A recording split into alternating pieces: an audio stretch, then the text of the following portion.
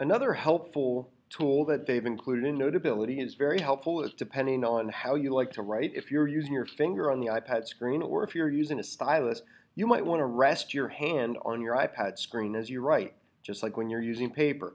The problem is the touch sensitivity doesn't know the difference. So if you go to the bottom right-hand corner, you have to make sure that you have the pencil selected at the top. But if you go down to the bottom right-hand corner, you'll notice a little hand. If you click on that hand, it will bring up a screen protector, and by dragging on those lines I could bring the screen protector up and you can see where it's grayed out. That gray area is the safe area for you to rest your hand.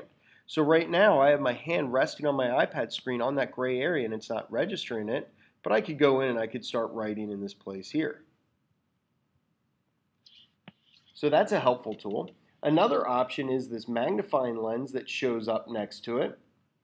If I click on that magnifying lens, it will zoom in on a part of my screen, and you'll notice there's a box up there around where I have hi there. I can just take my finger and I could drag that box anywhere and it zooms in on the area I'm at.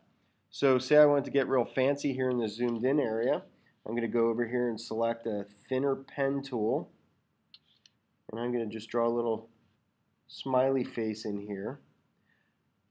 Notice how up in the zoomed in area here you can see that it now has a smiley face. So this is a great way if you have to be detailed, or you can actually write some smaller notes next to some bigger notes because maybe your finger or your stylus isn't detailed enough so that you can make those little tiny precision marks.